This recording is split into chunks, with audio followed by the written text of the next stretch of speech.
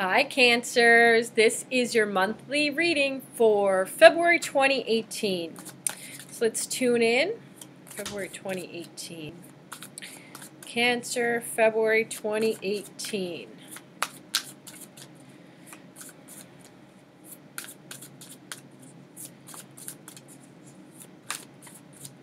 So the guys are showing me this image of you guys holding your arms out, like kind of like the sound of music and spinning around.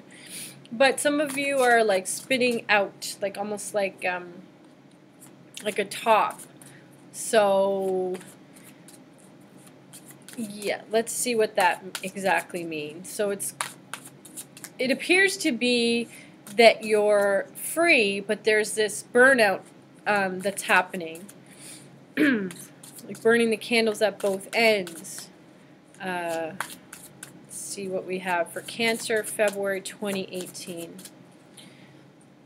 Yeah, so exactly. Very first card I pulled out is the card related to just doing too much, not enough help. So, yeah, so definitely beginning of the month, there's a little bit of burnout that could set in, so not enough leisure time and just working too many hours, trying to please too many people, trying to do too much. So keep that in mind beginning of the month. Take more time for yourself if you can, just for completely non-business or house-related activities, like go for coffee with a friend just to talk, like not just for you to kind of have a break. You do need more of a break at the beginning of February.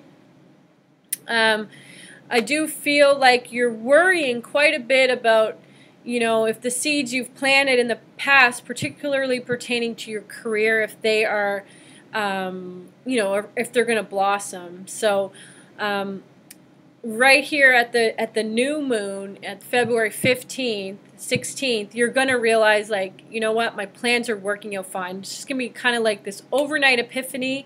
You're going to go from being worried about everything to just being like, everything's fine. Time to celebrate. That's when things are going to really pick up. Things are going to start moving. You're going to feel like everything's falling into place. So that's a really nice thing, Cancers, to have mid-month and to have that solar eclipse in Aquarius benefit you and your ability to see what's actually reality, because the beginning of the month it kind of starts off rough.